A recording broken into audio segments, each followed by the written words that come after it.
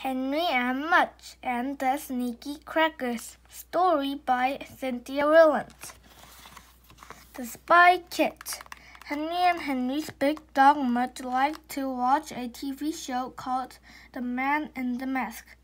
It was about a spy. Henry loved spies. One day he saw a spy kit for sale. "Mudge, let's get the piggy bank," said Henry. Henry emptied the bank and bought the kit. It was great. There was a spy hat and spy glasses. There was a spy telescope. There was a secret code on a secret card. And best of all, there was a magnifying glass. Henry looked at Mudge through the magnifying glass. "We're spies now, Mudge," Henry said. Mudge wagged. "We will flirt with danger," Henry said. Mudge wagged again. "And steal secrets," said Henry. Mudge wagged harder. He was ready to be a spy. He gave the magnifying glass a big wet lick. Henry looked at the drooly glass. Said Henry. "Maybe you should just wear that hat." Cold. Henry put the spy glasses on himself and the spy hat on Mudge, and they went outside. They walked down the street spying. "Try not to look like you're spying, Mudge," Henry said. Mudge rolled around in a puddle. Said Henry. "Good job." Henry looked through his magnifying glass. Suddenly he saw something suspicious. "This way, Mudge," he said.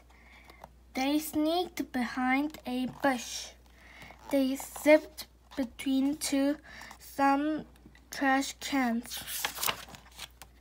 "Hey, look at this, Mudge," said Henry.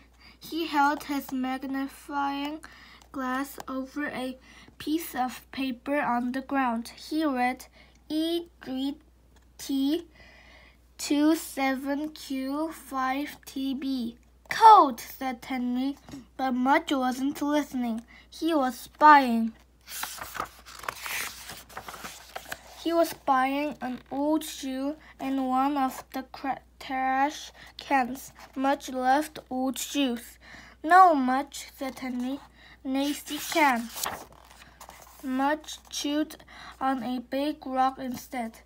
"You're doing a good job not looking like a spy," said Henry, patting Mudge's head. Mudge wagged and spit out the rock and said spying was fun. Crackers. Henry took the code back home. "It's a message, Mudge," Henry said, "and we have to crack it." Mudge wagged. He was good at cracking things. There were things all over the house that Mudge cracked. Henry took out the secret card. He held it next to the message. Carefully, he began working. Since Mudge couldn't eat the code or lick the code or roll over on the code, he decided to sleep. He lay and snored, waiting to flirt with danger. Finally, Henry cracked the code. "I've got it," he said. "See?" Mudge opened one eye. It says, "Who are you?" Mudge opened both eyes. "Wow," said Henry, "another spy." For a week, Henry left secret messages by the trash cans. And for a week, Henry picked up secret messages by the trash cans. Mudge chewed a lot of rocks. Finally, Henry left a message that said, "Meet me here 5 p.m. Monday." And a boy holding the same spy kit met him on Monday. The boy also had a dog who also wearing a hat. "Well," said Henry, "let's be a club." Because they were so good at cracking codes, the boys named their club Crackers. And for ID, they always carried some real crackers in their pockets. Did Mudge ever love that? The end.